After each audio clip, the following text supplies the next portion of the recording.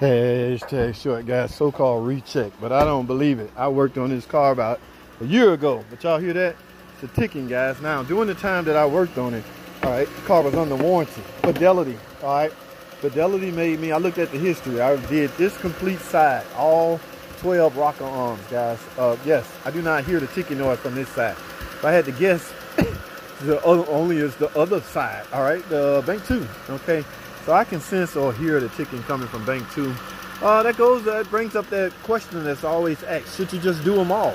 Yes, you probably should if you're over 100,000 miles, but when it's warranty and you're being told to do what you're only supposed to do, that's when you do what you're told, okay? And I was told to do this side only because at the time, this side had broken rocker arms. But now, I don't know, 30,000 miles later, this side is noisy. So, gotta do what we gotta do. It happens like that, guys. That's all I have, man. Hashtag short.